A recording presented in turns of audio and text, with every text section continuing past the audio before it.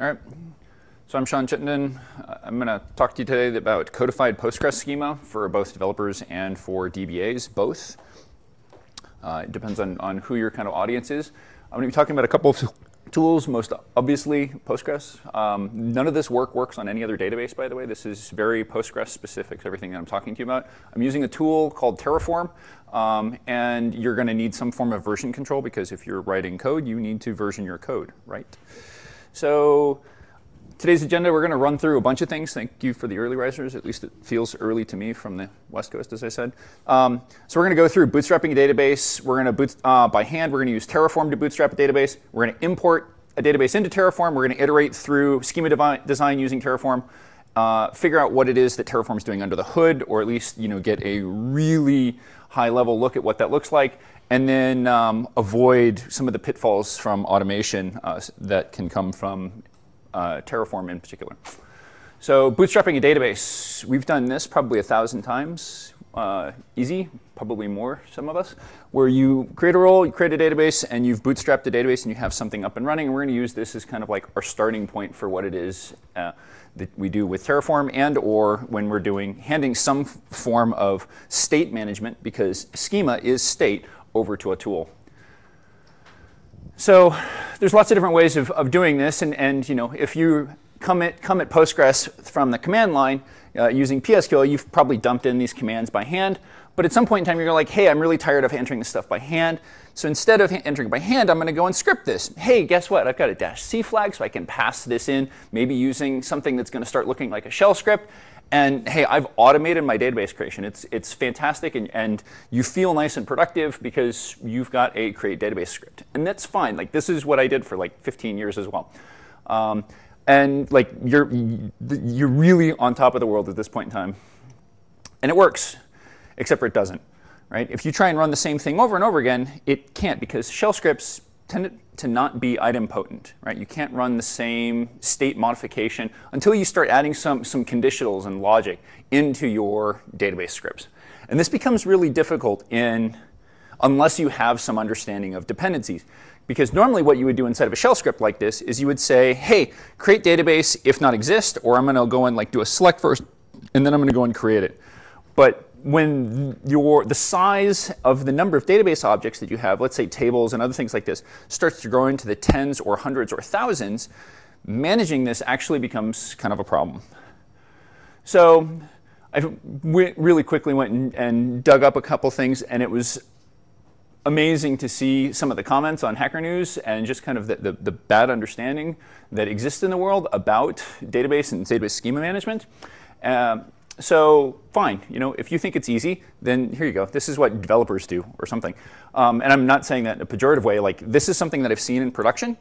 And either this, or I've seen the Rails equivalent, where somebody goes and takes their application, thinking it's in dev mode or test mode, points it at a production IP, and they do a drop database, drop table, or whatever it is on the production instance.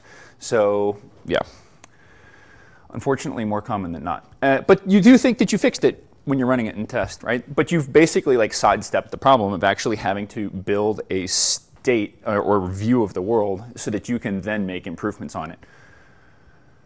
So, and like one of my favorite comments when I was looking for this was somebody that said that, in the form of, in a thread talking about automation, he said, well, it's simple. You can just go choose, right?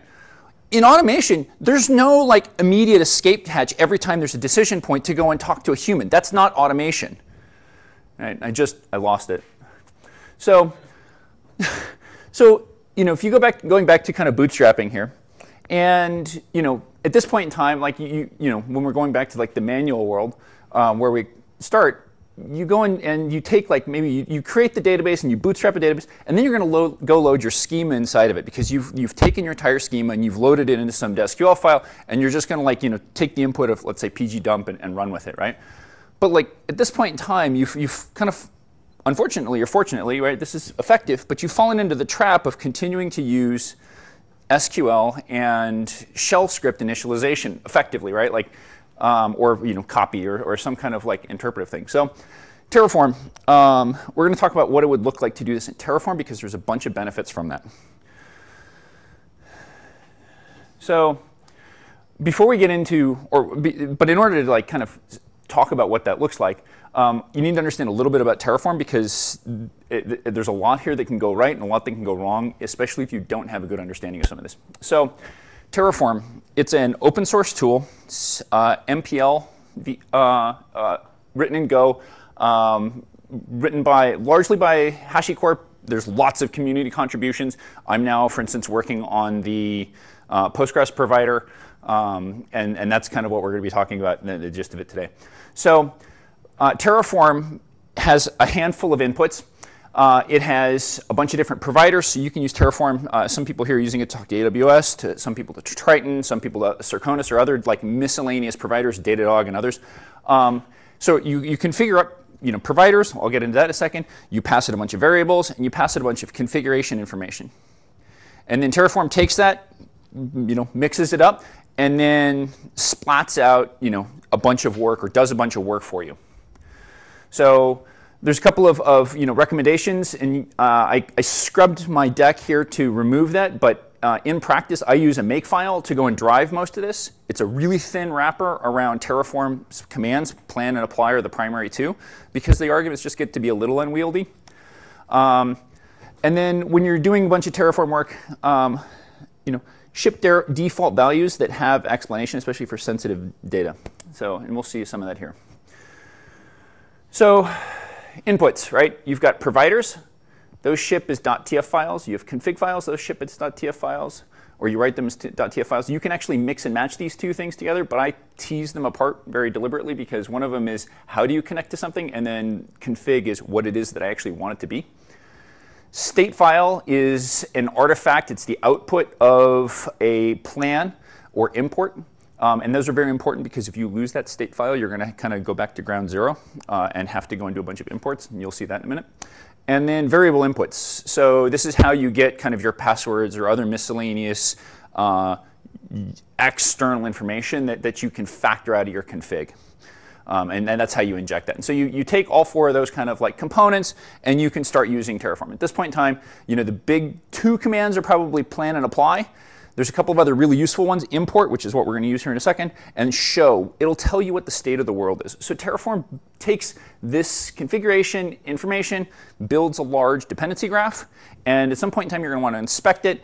Terraform show. There's also Terraform graph, and I should have actually had that on this slide. I reference it later. So providers, right? So we've got these four different buckets. We're going to go through these. Providers, they are an endpoint, right? So in the case of Postgres, a Postgres provider will be configured with the connection information, right? It's basically a provider you can conceptualize as a place where you stuff the DSN, right? It's just your endpoint. There's other API endpoints. So if you wanted to go and talk HTTP to a service, you provide an API URL with your tokens or your credentials there. That's also a different type of provider. End of the day, provider, effectively, you can think of as a connection string. So what does it look like? Right? Now getting into kind of some of the code here. So providers, in this case, we've got a Triton provider and we've got a Postgres provider. The Postgres provider has a host, port, the database that it's going to connect to, username, password, SSL information. Postgres provider defaults to requiring SSL. Okay? If you are not in the cloud world, you probably are talking to Postgres over non-SSL. You will have to put SSL mode disable.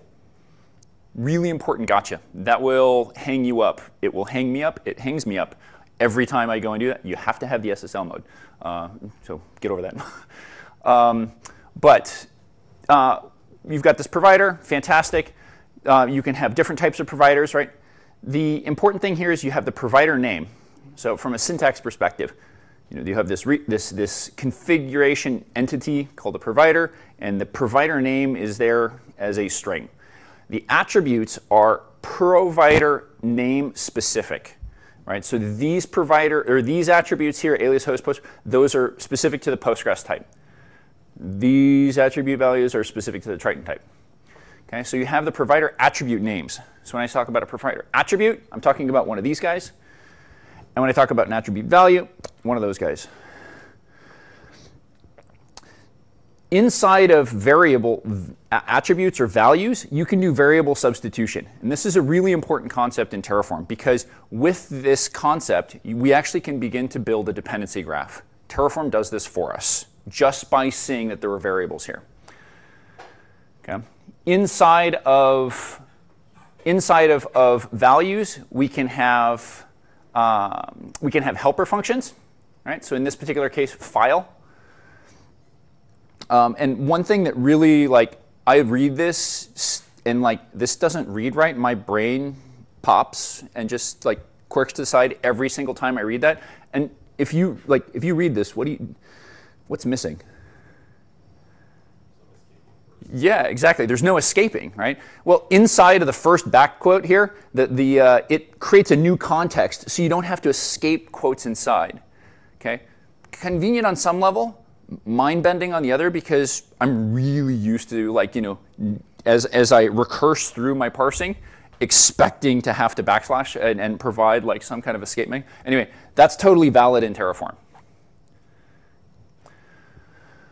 So there's helper functions. In this case, we have file. What this does is it goes and takes the variable value there, and it'll read the contents of that thing. There's a bunch of different helper functions. I just wanted to pick on this particular one, and that's why I made the comment here, like, don't use it. But at the same time, it's just one that I had handy. File is one. There's a bunch of different functions there. Yeah, I'm not going to enumerate them. They're, in the context of Postgres, not terribly useful, but it's just good to know that they exist. And then this particular variable here, we're going to come back to what this means here in a second. This came as the output from a different resource, a different provider someplace else in the dependency graph. So variable interpolation, when you see var dot, so you can't just go like $foo. You have to kind of provide some kind of name spacing. So user inputted variables are prefixed with var dot. So in this case, Triton key material, that is the name of the variable, but it's prefixed in the var namespace. When you see other types of variables that aren't prefixed with var, most likely, then you're talking about a resource type, a resource name, and then some kind of parameter or out parameter. And this is going to start to stitch together, hopefully, in just a second, because we're going on to config files. So in config files, very similar syntax. So this, configuration entity here is a resource type. You have the resource type, which I just referenced. We're going to get to, and you can start to see some of where we're going with this talk. So we have the resource type, the resource name, and these are unique. These are scoped these are uniquely named within the scope of the resource type. Okay? So you can have, in theory, a resource name called table1 across columns and sequences because they're uniquely scoped. Anyway. There we go. So Terraform, when you're building modules, or building configuration, you're going to want to build and construct things in terms of layers. The reason I say that is because you kind of want, and I'm going to come to this as one of the tips later on, you want to minimize the blast radius. You've got this, big dependency graph that we're going to start to build up by, configuring a series of resources that are going to describe our schema. We're going to hand that over to Terraform. Terraform's going to go do something for that. Well, imagine at the top of that graph, I go and rename something up here, and let's say Terraform did something bad. That entire dependency graph potentially could be in a precarious state. That's not the case, but I just wanted to use that as imagine, let's say, if you're in Amazon and that's like a VPC, you want to change some fundamental attribute about a VPC, then like the entire dependency graph's gone because like every object in that VPC is going to get recreated. So like you're going to have a bad day. So in the case of Postgres, when you connect as the super user, right, that's a different connection string. Therefore, it's a different provider than when you go to create schema inside of a database, because you've got a second connection, potentially and most likely, preferably, with a different username that has scoped privileges that are downscoped to just operating inside of that particular database.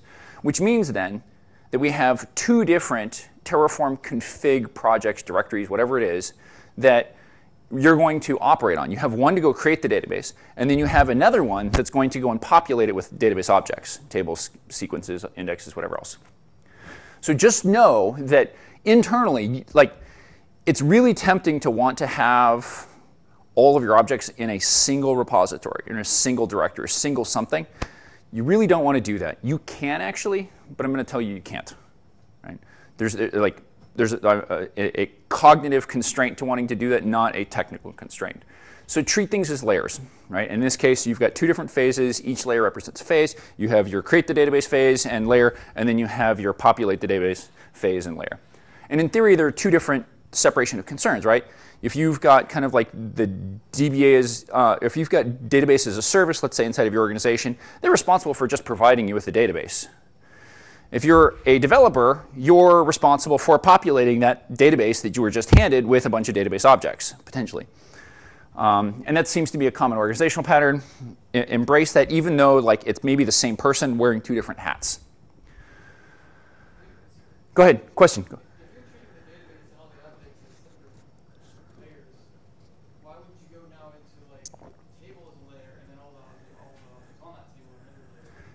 You potentially could. Let me come back. The fundamental driver, there's two technical reasons for why it's inconvenient, why you do want to do that, is provider aliases are kind of an all or nothing. And that's like if you want to have two different Postgres connection objects, let's say, you've got the same Postgres provider, but that you're using, like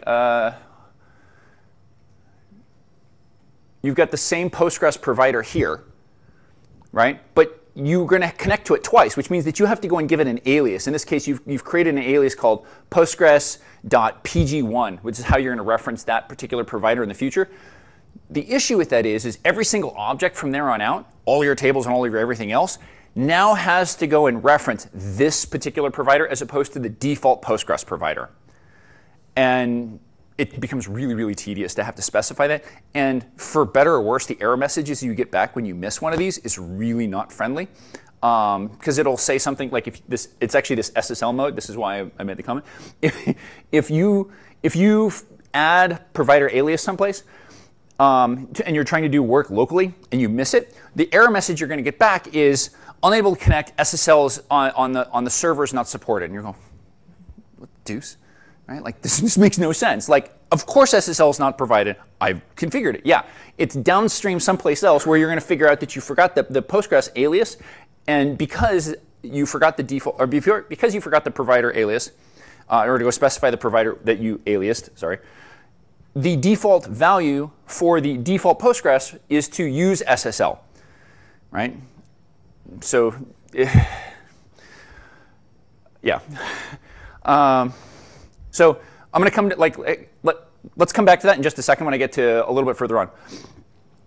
So we've got this directory, and we've got a separate directory for creating the database, and we got a second. We've got one directory for creating a database. We've got a second directory that we are using for populating the database. That's kind of like the state of the world. I'm telling you, do that as advice. The better way is potentially using a composition route someplace, but I'm not going to cover that in this talk. So what does this look like in practice, right? So I've got a directory here. I'm going to go and jump into my super user. I just created a directory called super user, and I populate it with a bunch of Terraform files. Inside of there, I'm going to hit make plan. So what this really is doing is and I didn't comment it out with or didn't hide it with an @ sign in my make file, so you can see the actual command that it's running. I just didn't want to type this over and over and over again. And when I'm doing development, I don't want to type these commands over and over again, and they're at full extent. So I just type make plan. That's really easy and just rattles off. So use make files. So make plan, great. So the first thing it does is, and there's a little bit of boilerplate text that I clipped just for brevity. So the first thing it does is it goes and creates this database. Okay, fine. And it's telling you what the values are. Okay, that's basically what I passed in. Some of these values are computed, which means that when it goes and creates the resource, goes and creates Postgres, I didn't specify a C type or an encoding, for instance. Okay, when I go and create the object, or create, in this case, the database object, and then I go and read that value back, I'm going to go and get the computed values back, and then I'm going to go and use that potentially downstream. So that's what computed means. And then I'm going to do a second thing here, where I'm going to go in and create a role. So I'm going to create and populate a PGCon role because they're going to be the owner of this database and all the objects that are contained within it. So Postgres, Terraform, the Postgres provider for Terraform hasn't done any work. It's just told me it's planning on adding 2 objects. Right? At this point in time, I've got a diff. The state of the world before and the state of the world afterwards. The state of the world before was a blank database. Nothing was there. The state of the world after this is I'm going to create a database and I'm going to go and create a role. Maybe not necessarily in that order. It's up to Terraform to resolve that. Now, when I say, hey, listen, this plan, this looks right. The color coding, by the way, is not my emphasis. That's actually what it looks like coming out of Terraform. It's nice and very easy. If you're colorblind, I apologize. So when you hit make apply, because the plan looked good, then it'll go and do this. And it says, hey, goes and creates it, goes and creates it. Interesting. The first thing it did was it created the role. It didn't create the database first.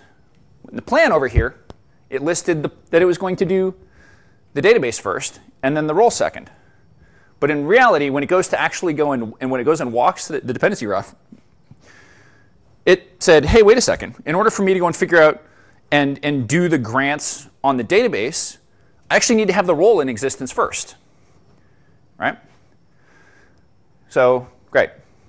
It does a depth first search on the dependency graph, creates a role, creates a database, and it says, hey, my apply is done. I added 2 things. And I wrote out the state to .terraform.state.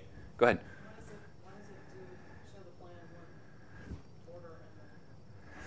Yeah, so I actually don't know. That's a really good question. So the question for the recording or audience is, why are these 2 potentially out of sync? Why is the order of evaluation on the plan side of things different than the order of evaluation at the apply side of things? I think it's because it actually hasn't done it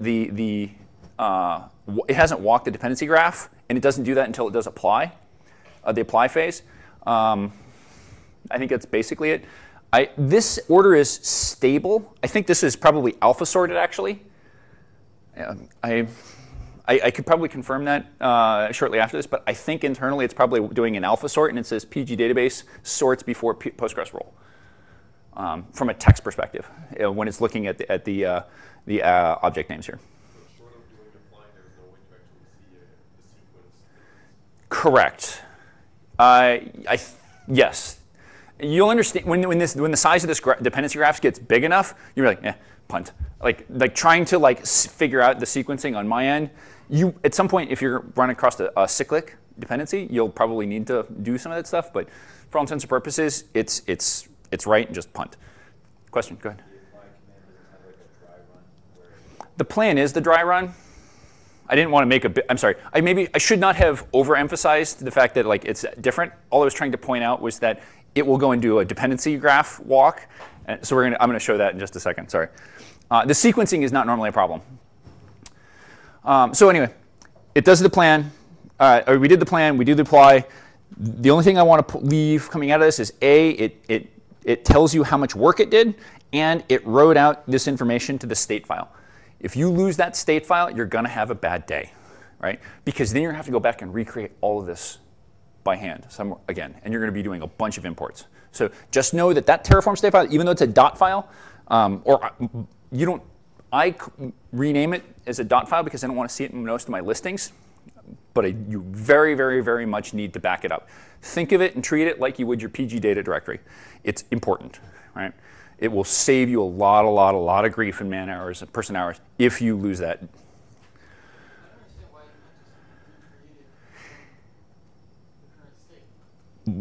Why can't it recreate it from the current state? It can. That's what import is. Hold on a second. We're going to come back to that. Or up to a point, it can do that. So make plan. Hey, great. So when I made my snarky comment up front about using scripts, well, that's great and all, but scripts don't let you rerun the same command over and over again. They're not idempotent, right? And that certainly became kind of buzzword compliant thing to say for a while, but it's kind of useful because I can just hit make plan and it'll say nothing needs to be done, right? Now, on thousands of objects or tens of thousands, hey, this is really useful. I can maybe use this at some capacity. But like in the meantime, make plan just tells me there's nothing that needs to be done. Okay, so using this is kind of like our provider. This was actually the provider that I used for the prior example. It's a piece of cake. And you can go look at what it did under the hood, and you're like, hey, that's actually like, that's exactly what I told it to go do. Now I'm going to go and do a drop database. Okay, and I'm going to go and make plan again. That should be make plan up there. And it's going to tell me, hey, I have one resource that I need to go and add. Because when Postgres goes to, or when Terraform goes to go read the state of the database, it says, hey, this database just doesn't exist. But the role already does exist, right? So then it's going to go and create it for you. Now, this is why I said don't lose your state file. Because if you would have if you would have blown away your state file and hit a make plan and then make apply, it would have said, hey, I have two things that I need to go and create, the role and the database, because I have nothing in my state file. So, this was fine, but like, I went and had to go and create the database as a super user, which I didn't want to have to do, right? Maybe in my organization, I've got tight controls, and I actually want to delegate the authority of creating databases, so I don't want to give Terraform my super user credentials. It's just a totally reasonable thing to do, in my opinion. So we can do better than that. So let's go and let's create a Terraform DBA account, because I don't want to give Terraform like the keys to the kingdom, all the keys to the kingdom at least, right? And I want to go in and push this down. So I don't need to drop the database. I'm using this basically to make a point. But again, I'm drop the database. Here's my provider. But now I changed my username to be TFDBA, not Postgres. I'm going to do a make plan apply. Don't do that. Don't do that. Always go and read things. So don't do as I say, not as I do. Yeah, make plan, step 1. That is this bit here, truncated for brevity. Make apply, and it says, hey, I went and added it, and it moved on. But it created the database as the TFDBA user, right? Because I delegated the create role, create DB. And it does, under the hood, all the appropriate grants and revokes in order to temporarily go in and create this object. There's some quirks in Postgres' permission model that Terraform totally glosses over. And we can see that right here, right? Grant to TFDBA. So it grants PGCon role to TFDBA, and then it revokes it at the end of the create. You can't do this otherwise. It's kind of an anomaly. I don't know. It irritates me. But it does this all for you, right? There's no garbage left out behind. So this is good, right? There's no, the plan has converged. So, so drift detection, right? So like if I keep running this idempotent operation over and over and over again, I keep saying make plan, make plan, make plan. And then one time it goes from OK to, hey, maybe it's not OK, right? I just used Terraform to go catch that some schmuck was running around and did an alter database, change the owner, let's say, right? There's lots of different pathologies here that you potentially have. But like it told me that there was drift, right? A, go figure out what happened, right? But B, I can go fix it. Make apply, right? And I'm going to go and drive convergence, because the sanctioned source of truth for what the database should look like is Terraform at this point in time. Okay, does that make sense? So at this point in time, I've got this really tiny project. I've got a handful of metadata files that are specific to Terraform. I have a make file that I just keep symlinking around in order to do the make plan, make apply. And I can, connect, create, using, instead of me pasting passwords in plain text, I've actually got those in my Terraform vars file, which is a copy of my Terraform vars example with values subbed in. So this is nice and commented up. And I ship that in the public repo that accompanies this talk. So I've got my make file. I've got my connection. So I'm changing directories here now, or will in just a second, maybe. OK, so I'm able to hit passwords. Yeah, I forget what my exact point on this slide was, sorry. OK, so if we already have a database, right, going back to the point, like, can it just import and refresh the state from the existing state of things? Kind of can. We're going to use Terraform import to go do that. So let's say I've got all my config already written. Right? This simplifies the example. This isn't quite exactly what you would normally do in practice. But let's say I do something terrible, like I blow away my state file. Please don't do that. I'm going to hit, I've got a little target in there, make import, and it goes and imports, the Postgres role PGCon using the key, lookup key. PGCon is the actual username that already exists in the database. And I can import it, and then I can do make show, and it tells me, hey, great, I've got, I just loaded my state file with the existing state of the world. It's not a bad idea potentially to have, if you know that this is going to be a common-ish occurrence. Terraform is not, it wouldn't be a bad idea to go in and throw some of these kind of like targets so that you can programmatically regenerate your state if you needed to. But you really shouldn't ever have to do that, to be honest. I'm just saying you could. Terraform doesn't do a walk of the entire thing. Go ahead. It seems like the last example where somebody changed the ownership of the database. Yep. You didn't have to regenerate your state file for it to pick that up. Correct. What was it? Oh, yeah. So the question was, earlier I didn't have to regenerate, when it detected the drift, I didn't have to go and regenerate anything because Terraform was able to know. The reason Terraform was able to know was because it had all that information already loaded in its state file. The reason it detected that change was because it actually talked to Postgres and said, hey, the database owner changed. And then it told me and reported that out because there was a change in the configuration and the state file with what was actually in reality. And I need to pick it up. Otherwise, can we talk more about that later? We're going to get way deep into the internals of Terraform. And there's some interesting kind of like policy decisions there that I don't want to litigate this second. So I'm not blowing you off. All right, so we did the role because I blew away the state file. Everything was gone, so both the role and the database are gone. So I'm going to go and import the role, and now I'm going to import the database. And at this point in time, I've got both things there, right? And you can see in the make show, and I'm positive at this point in time, it's doing a lexical sort on the object names here. When I do a make show, I can see that I've got both the database and I've got the role. Great. So now I can make plan, and it tells me that. Oh, at this point in time, if I did a make plan, it would tell me that there's nothing that's changed because I've got everything in the database or in the state file. Right? There's no difference between my configuration file and Postgres. No difference between my configuration file and my state and what's in Postgres. They have converged. They are the same. Right? They're in sync. Now that I've imported both of these two resources, this was only for two resources at this point in time. Imagine this on tens. The largest one I've seen has over 10,000 objects in it. It's big. You don't ever want to have to go back and piece this stuff together by hand. So please hold on to your state file. So now that I've created a database as the super user, I'm going to go on to actually creating objects inside of it as a developer or somebody that's curating a particular set of database objects. So I've got a second set of roles now because I'm going to connect as the PGCon user.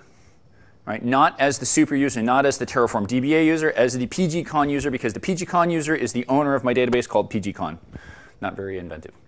So I'm going to Terraform plan. It's going to refresh. And there we go. It's going to tell me that it needed to do two things. I forget what the second one is. Yeah.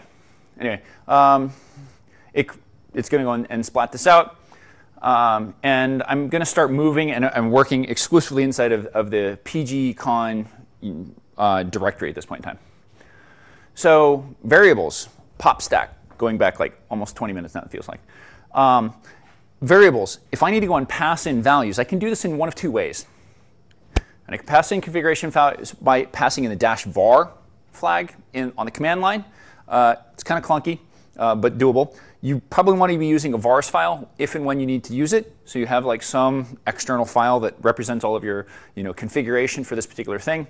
And if you're missing input, it'll actually block. Terraform will block and pop a human exception back to meat space and say, hey, I need you to give this because like there is no default value and I need input for this value in order to make forward progress. And there you go. And there's two different types of kind of variables, like I mentioned earlier, which is like you can have user-specified variables and you can have variables that come out of that are the output of some other resource. So in this case, this is using a Triton machine, and it's grabbing the IP address. So the host here is actually something that I did is dependent on something I did earlier, which is to go spin up a machine using a Postgres resource or using a Terraform resource called Triton machine that I named Postgres 9.6. And out of that, as soon as that that resource was created by Triton, it will assign it a primary IP address, and then I can reference that primary address inside of my Postgres provider someplace else in the dependency graph. Right. Now, implicitly, that means that the creation of a database server, right, is an upstream dependency of the provider that's going to go in and put the configuration into the database on the host that I just went and spun up. So convention now. So inside of a directory, if you want to specify the variables, right, either your output variables, your input variables, or whatever it is, use interface.tf. It's not a requirement, but it is a convention within the Terraform community. And you've got kind of three things that you stash in interface. The first one is you're going to have variables. So what a variable block look like, right? You've got your type. It's either string, but it can also be map list or list. A default value, optional. A description, also optional.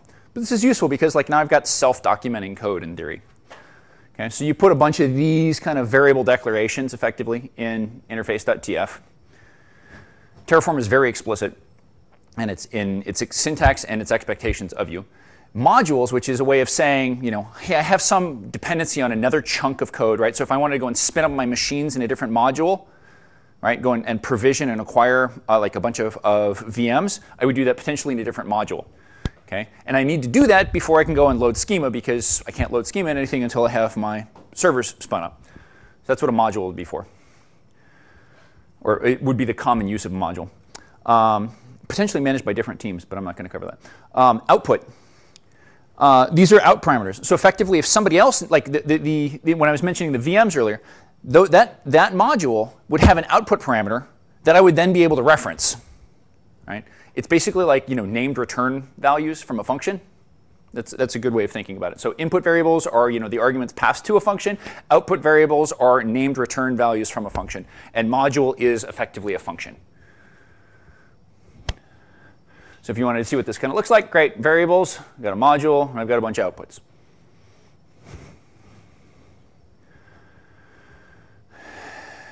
And variable file. Commented up. This is a .example version-ish. So this is what I would kind of normally do. And I'd have all my default values kind of commented out so I could know, hey, listen, I just need to go and run this command, copy and paste, run this command, splat stuff in. I just want to blow and go and leave this so that the next person who comes and looks at this can actually understand what it is that needs to go there. Kind of one of the most frustrating things that you can do is have a default value with no understanding of what value you're supposed to plug in there. Anyway. This is just a gripe from firefighting day. So what looks like in the dependency graph? So this particular role, right, creates an implicit dependency. I'm sorry, this variable here creates a dependency on this role existing. Okay. So as a result, the evaluation order of this is goes and does the role followed by the database depth first search. Okay. It does that automatically. Purely based off of variable names in the interpolation. There is a way of explicitly doing that. I'm not covering it up, but just know that it's there. So your state file, so that's how dependencies are created. And we're going to get to schema here in just a second, but I am running low on time. So state file, it's what a snapshot of the world. It's a big ball of JSON. Don't lose it. You can look at it. And it's local to your process. So if you're having to twiddle this by hand, you're having an interesting day. It's not. You shouldn't have to do that. I maybe do it like once a month, maybe. If I'm doing development, maybe a little bit less than once a month. If I'm doing steady state things, like never. But if I'm doing development, I break things along the way because I'm writing the Postgres provider. Then a little bit more often. But anyway, just know that it's a bunch of JSON. You can go and look at it and edit it. It's really kind of a useful way of looking at like the nitty gritty of some random API provider too. So we've imported a database. What does it look like? Well, normally what you would do actually is you would say import the database into your state file, and then you would write config until make plan says no changes. Right? What I did earlier when I did the drop database was the exact opposite, and I did that just for brevity for talking about it and introducing the concept. But in practice, what you're actually going to do is you're going to invert that, where you're going to import first, write config, do a make plan, or keep and iterate on those last two steps until the plan finally converges and you have no drift. Okay. Now, note On import, if you get the lookup names wrong, or you grab the wrong object, or you name the config wrong, your config will not converge, or your plan will not converge. That's most likely a bug in one of these two things, right? And it sometimes can be very frustrating to figure that out. So save yourself some time, measure twice, cut once, and get the right values there. All right, so this is exactly, this is why it worked earlier easily, and the plan immediately converges because this provider, or not the provider, there we go. That was the provider. This is the import. So it would do the import and plan, and you keep running these cycles until the Terraform plan comes back with zero drift. But yeah, if you try and import something that already exists in your state file, it'll yell at you. So because we're approaching this as DBAs where you've already got typically some kind of state, understanding the mechanics of import is particularly important so that you can begin to begin managing and databases using Terraform without having to take your existing database to a ground state. So users, yeah. So in this case, I've got a role, same thing, import, and it all works. Graph theory. So this is what it's doing. So it was doing a depth first search. You don't need to know what most of these, a lot of these are internal objects, but you can see users provided bits where the database depended on the role. Right? This is the dependency graph. Internally, Terraform goes and walks this, and it goes and resolves the things at the bottom first before it starts to pop layers and then evaluate the next set of things until it eventually gets back to the root. Okay. So with that foundation underway, or understood, now we can get into how do you actually use this on a day-to-day basis, potentially, in order to build some schema. So Postgres roles, right? You specify a name, login, attribute. I went back. There was originally a Terraform or Postgres provider, and it was bare bones, right? And I'm glad somebody did it. Whoever did it, I should know their name. But I went back when I was going to and revisiting this, and I tried to make everything that at this point in time feature complete, so that all of the attributes and everything that you would see and expect from a create role or alter role is actually supported, right? And so I'm taking this very bottom-up approach to the Postgres provider, and I'm not done with there's not 100% coverage of Postgres by any stretch. I was hoping I'd be a little bit further along before this talk today. But it's not 100% coverage. But you'll see that as I'm going through, I'm going out of my way to go and hit all the values so that it can be used as a first-class citizen. And you'll when I show you my motivation here in just a second, you'll be like, I get it now. So then you can have a schema here. So in this case, I've got a Postgres schema. So I'm going to create foo service as a schema, and its owner is some other role here. I have a policy. I can specify DCL on this. Right? Internally, it's parsing the privileges. It's got a really primitive kind of set of unions here that it's doing in order to basically create a solution set so that you can actually modify a policy and it'll do the right thing here. You can actually say, you can have roles with duplicate permissions, and it'll actually come back and negate the privileges for you. If you said, create false on some other policy down below. Because I really did want to have the ability to manage complex permissions and complex schema using this. So that was part of it. So sequences, right? Hey, the sequences are really easy. I'm actually probably going to get this one out the door by noon today. Testing, maybe not, but real close. Tables. Tables are goofy though.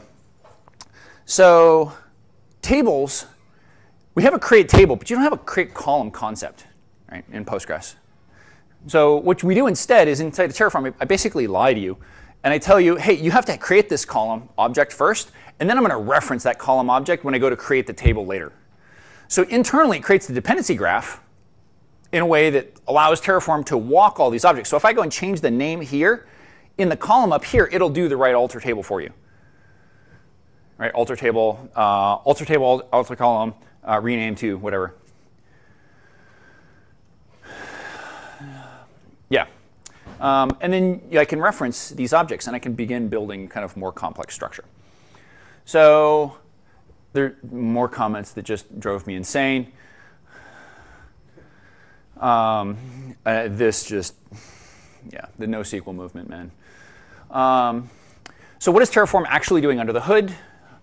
And I've got just a few seconds, so I'm going to run through this super fast. Plan, it runs through the cycle. Look at the slides. You can see what it's doing. These blue parts are what the Postgres provider is doing. The white parts are what you as the user do. Please pause to go before you do your apply.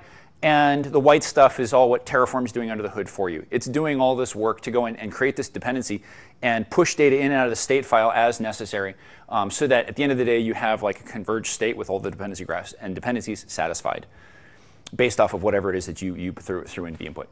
So, and the reason I did this was because before, after, right? See the difference here? Not null and null. Okay. I wanted to be able to go and have a way of having a tool go and do the least disruptive path automatically for me or for whoever, so that I could actually go through and have the alter table add column not null with default be a non-disruptive operation. Because I'm sick and tired of shitty ORMs doing like just naive statements. And Terraform provides the hooks for this. It's got what are called partial states, and so I can go and incrementally do this, like alter table add column with null, alter table add column with null default, go and backfill records if I need to, and then go and make the appropriate changes in the system catalogs once I know that I've got 100% convergence. And computers are really good at this laborious thing. We people get irritated by it, and so we pay database consultants a lot of money. It was great. I liked it. Yeah, before and after, right? Like this is a disruptive thing if you do this in a naive way, because like this is going to grab an exclusive lock. So I'm going to skip the Terraform tips here. They're in the slides. There's a lot to it. We can, and if you catch me throughout the rest of the conference, happy to talk about it. Where are we? These I was hoping I would have done before I talk today. I'm really close. They're probably going to be done before the end of the conference. The backlog, there's a lot to do. Indexes in particular are something that's a little tricky. And how do you go and do DCL on some of this stuff? Selects, views, PL, those are simple. Settings, I wanted to get, like there's just a sequencing issue there. Table spaces, very simple. DML, I want to be able to do insert, update, delete. Foreign data wrapper, and table partitioning. This for me is what I really want to get to. I want to be able to take an existing database and go and add the partitioning, declaration attributes to an existing Terraform config and have it do all the alter tables for me and all of the munging and moving of data around under the hood. So, parting thoughts. The only thing that is absolutely mandatory as you adopt this tool is with great power comes great responsibility. Don't let Terraform become Terraform. And only you can prevent forest fire. Please stop, pause, and think as mentioned here, right? Don't random sort that list. Oops, and thank you.